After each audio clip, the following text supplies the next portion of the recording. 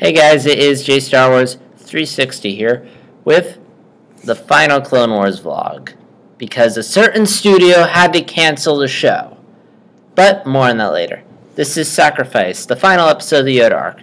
In this one, Yoda travels to Korriban, or Morabon as for some reason it's called in this episode, but I digress, to face one final trial before he can gain the power to retain his consciousness after he dies and do the Force and become a Force ghost. And this episode, again, really good. I mean, I will admit I do feel like it was a little it wasn't what I expected, but at the same time it was really good. So again, I shouldn't need to say this at this point, but again, I'm going to go full spoilers in this one. So if you haven't seen the episode yet, and you should, go watch it because I'm going to ruin it. Now, before we get into it, I just want to touch on something I forgot to mention in my last vlog, which is Yoda's robes, which get really tattered and beat up in this one. And I really like that because it shows just how much he's been through. And I appreciate the animators for going the mile to animate that because cloth can be really hard to work with. And early on in the show, they were talking about how difficult it is to animate cloth, and yet here they're just doing it flawlessly. And it's really nice because, again, it's showing how difficult Yoda's journey is. It kind of reminds me of what they did with Batman in the Arkham games and how his costume would gradually get destroyed as the game would go on. So, yeah. So, Korriban. So, first off, the title. When I saw this title, I thought, someone's gonna die. But someone didn't die. In fact, it was just Yoda sacrificing himself to save Anakin, which I thought was kind of clever. But more on that later. But first off, let's talk about this. First off, we're on Korriban. I know it's called Morabon, but I'm just gonna call it Korriban. That's just because that's what I'm used to calling it. I mean, unless this becomes like the official name of the planet, I might change. But just for the sake of confusion, just because it's the first thing that pops to my mind, I'm just gonna say Korriban. So first off, an episode of the Clone Wars on Korriban. How could you not be excited about that? I mean, it's the freaking homeworld of the Sith. It is a planet from KOTOR, and the Old Republic. I haven't played Old Republic, but I have played the first KOTOR, and it's like one of my favorite. And it's an awesome video game. It's on Steam. It's on the App Store of Mac. Buy it if you haven't played it. It's amazing. Like, I'm a huge fan. I love the story in the game. So you can imagine I was pretty excited when I found out we were going to Korriban. And I was so excited to see whatever it was Filoni had. But first off, I love the design of this place. It's exactly the way it is in KOTOR and presumably Old Republic. I haven't played it. I wouldn't know. And it was just so awesome. The temples, the exterior, the interior. I'm like, that's Korriban. And, I mean, Filoni has had a few nods to stuff from the Expanded Universe before, but I think this is like the best nod ever. Oh my gosh. And we go inside the tomb, and unfortunately I had this bit spoiled for me, but it was still cool nonetheless. We get to see Darth Bane, who, if you don't know who he is a character from the Old Republic era who there's a few novels written on him, and it was really cool to see him brought there. I mean, I haven't read anything, but it's cool to see him acknowledging something from the Expanded Universe, and I'm sure people were excited to see, who are familiar with him, are excited to see him. He was also voiced by Mark Hamill, which I thought was awesome. I mean, it was slightly garbled, and I don't think I would have been able to tell if I hadn't known about it beforehand, but yeah, Mark Hamill was voicing him. He was basically doing the same kind of voice he does for characters like Joker and Fire-Lord Ozai, except it was a bit amplified. Really cool. That being said, I do wish they had done a bit more with Korriban. Because, I mean, the rest of the episode is basically Palpatine trying to break Yoda's consciousness. And again, it's really cool, as I'll talk about in a bit, but at the same time, we're on Korriban! Fucking Korriban! Why can't we do more? Why can't we see visions of more nods to KOTOR, an appearance by Revan, or Darth Malgus, or something? But I digress. So let's get into the episode, which is awesome. But yeah, I don't know, it's just, I honestly feel like we got more of Coruscant than we did of Korriban. Like Yoda just went to Korriban just to have a vision of Coruscant. So first off, I like the ritual Palpatine does in order to find Yoda. I thought that was really cool. I mean, it's something we haven't seen before, and I like the idea of, the show not limiting itself to the powers we've seen. The idea that there's more to Palpatine than just lightning and Force choke. Like, there's other powers. And I thought that was a really cool and interesting ritual.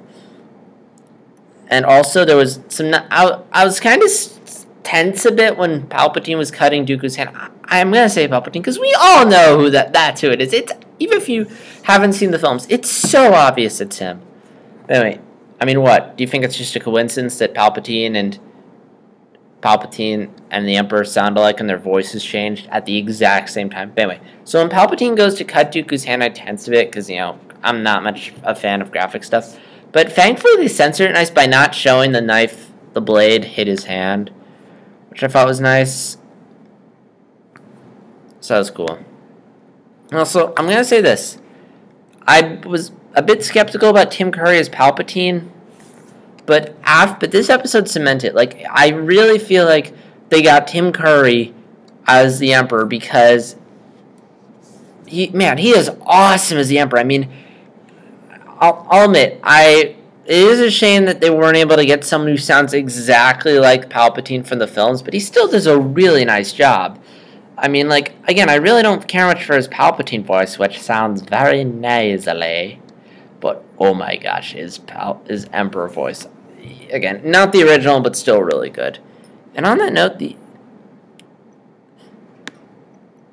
Emperor, he's been ever since they've showed him in the flesh in the Darth Maul arc, he seems to be doing a bit more. I'm curious what other plans Filoni had for the Emperor, and I'm probably going to be saying that a lot, but it is true.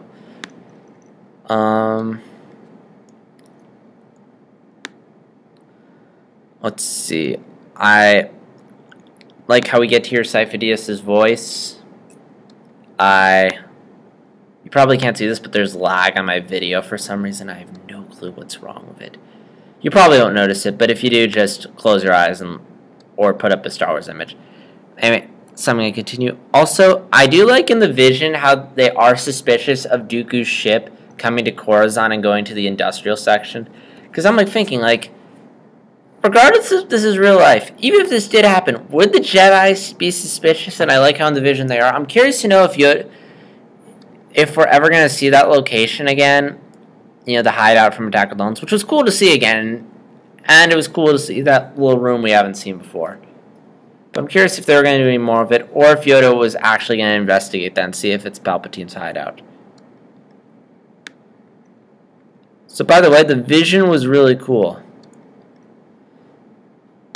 Really awesome. It was a nice way to work a lightsaber fight into the show and end the show on an awesome lightsaber fight, even if it wasn't the original plan. Really cool vision. I was a little worried going into when I saw the trailer that was basically giving away the arc, but what I thought was going to happen was Palpatine was going to come to Korriban and fight Yoda. I did not expect to have this vision, and it was a really pleasant surprise. First off, I mean, it makes sense for Yoda to use a lightsaber here, because, again, it's not real. It's an illusion. And also, we've seen Yoda use the Force plenty, and it's still spiritual. So, for those of you who are worried it's contradicting anything, we got 2 episodes of Yoda not using a lightsaber. So, I think by now he's earned the right to use one. I might have just contradicted myself there, but okay. But let's talk about the fight, which was fucking awesome. I mean, again, ever since the Darth Maul arc of Season 5, the creators have just been owning in lightsaber fights, and here is no exception. And it's honestly, I think this fight is better than the one in Revenge of the Sith, because the first one was real, and we honestly knew it was just going to be a stalemate because both of them are in the original trilogy, so there was no tension. But here, it was very obvious it was a vision. Like, this wasn't real. It was in Yoda's head, which means anything goes. So you wouldn't... So I really had no idea where they were going to go with this. I mean, it could honestly, anything could happen in this because it wasn't real. And they really go nuts with that. Like, this fight gets really creative. Like, they're fighting on the catwalk's going down. Palpatine's hanging on. Yoda throws his lightsaber, and the catwalk falling down. They're falling. Yoda's trying to take off the hood. It's just really crazy. Whereas if you made them fight in real life, it would be a stalemate. Palpatine would have to escape or something, and that would make him look pathetic. I mean, Palpatine is not like Grievous or Dooku who runs away when he loses. Palpatine is the powerful Lord of the Sith. He needs to stand his ground. He needs to walk out with a win. And if you had them fight in real life, I don't think that would work. So I'm really glad they did it the way they did it. And because there's no tension if you have them fight in real life. It's like whenever Anakin, Obi-Wan, and Dooku fight in the show, there's no tension because we know Dooku's going to escape. But yeah, so really creative way to do that. I also like the ending. We get to hear some music from the original trilogy, both in the vision Yoda gets and the end of the episode. So it looks like I think they left this open to interpretation, but it looks like Yoda got to see what happens in the later films. But again, it's white blinding light. They kind of left it. Seems open to interpretation as to whether or not Yoda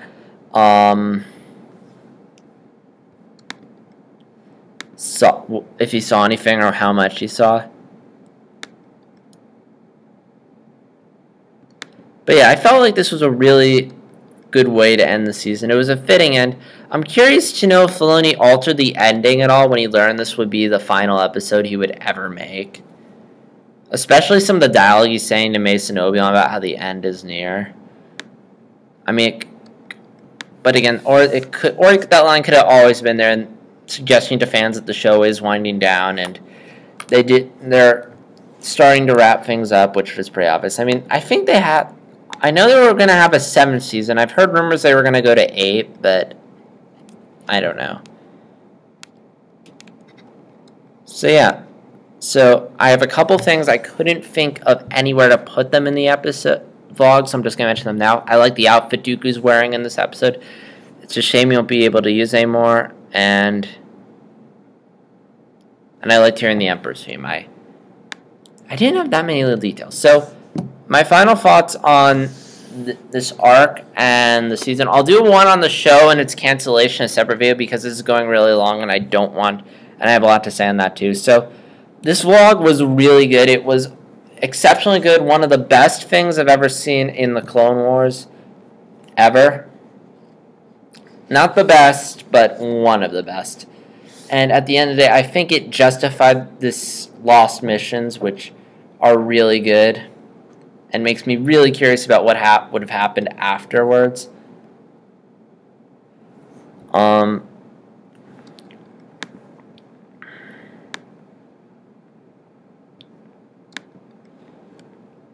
Again, overall, I thought the season, it was a mixed bag. I liked the Order 66 arc. It was fun.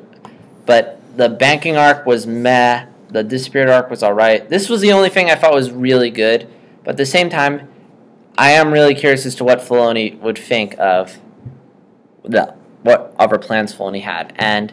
But in regards to that, separate video. So please join me next time when I do my final Clone Wars video. I will talk about my thoughts on the show overall, my thoughts on whether or not this was a fitting end to the Clone Wars, and my thoughts on the cancellation, and a bit on the future going forward. So yeah, this is JStar360, and until then, may the Force be with you.